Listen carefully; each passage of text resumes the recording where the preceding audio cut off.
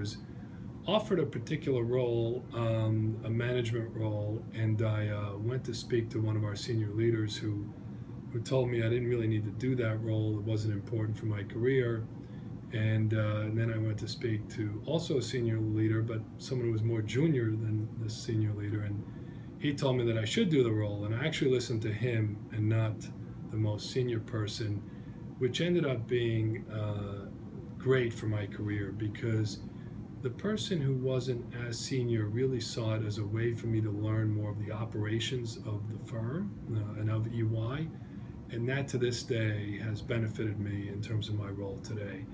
And so, sometimes you have to listen to coaching at all levels, and it's not always the most senior person that's going to give you the most sage advice, but it's going to, you really need to look at different people giving you different advice and then making your own choice.